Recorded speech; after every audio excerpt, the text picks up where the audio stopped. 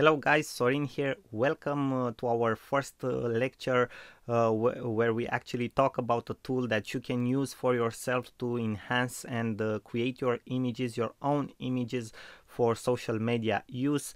It's called Social Media Image Maker.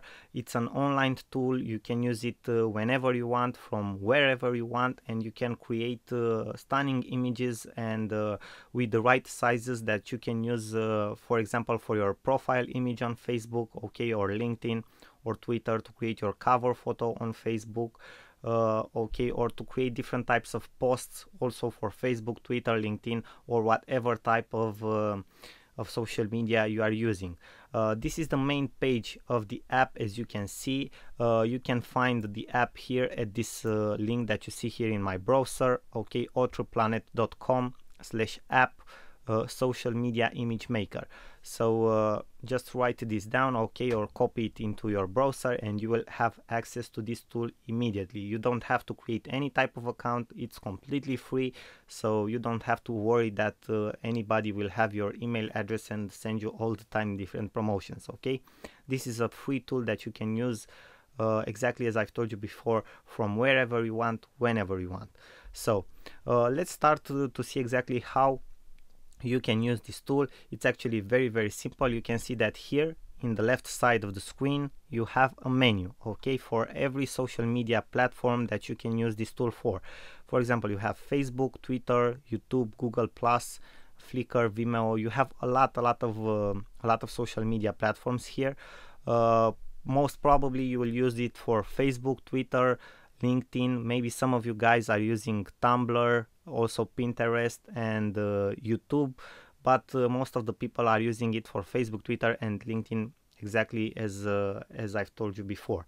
So, for example, you select Facebook. Okay, this is the first one, and you have here different types of templates that you can use the platform for. You have cover image, okay, to create your cover photo. You have profile image. You have normal posts. You have highlighted posts, okay. Event, if you create events on Facebook, for example, maybe you have a business, you have a restaurant or club or pub or something like that, okay, and you are creating events all the time. It's very important to have an attractive image for your event that you have created. Okay, application images, maybe you are creating different types of apps on your page. Also, you need a very good image. So for example, let's choose the profile image so you guys can see exactly how this app works. You just press the button create here, okay, and the editor will load. Now the first thing that you will do is to add your file, okay, and I will show you an example. Okay, I will choose a photo. For example, let us choose this photo, okay. This image can be used for, it's a very good image that can be used for a profile image, but it doesn't have the right size, okay, and also we can make some enhancements to it. So for example, this is the right size, okay, for a Facebook profile image. We click the button apply, okay, then we can add some different effects from here, from this upper menu. Okay, for example, we can add this effect, we can add Wild West, okay, Mr. Spock. This one looks really nice, Woodstock. So we have different effects. This image this photo was already a professional photo, so it doesn't need enhancements. But if you want different types of effects, for example, this one can be a very good type of effects. Okay, 80s, it looks very nice. After that, you have, okay, you press the button okay, you have other enhancements that you can make. For example, sharpen the photo, okay, blur the photo, you can add more noise, okay, to the photo, desaturate the photo. You can focus the photo. For example, this is a very good effect that a lot of people add, focus line. It gives it a professional look if you just focus on the subject in a profile image. For example, we can select the focus line, and these kinds of give it an even more professional look.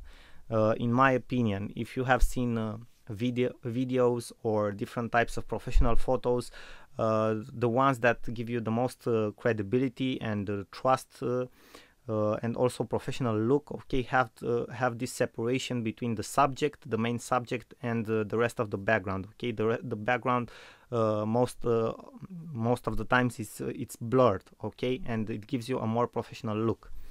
Now we just go to see if we can make any other enhancements. Okay, you can choose the name of the photo, okay, for example, and you can choose the type of the photo if you want it to be a PNG or an or the standard one, okay, the JPEG, okay, standard. And after that you just download the image. Okay, thank you for waiting while downloading your file. You will see your file is downloaded here.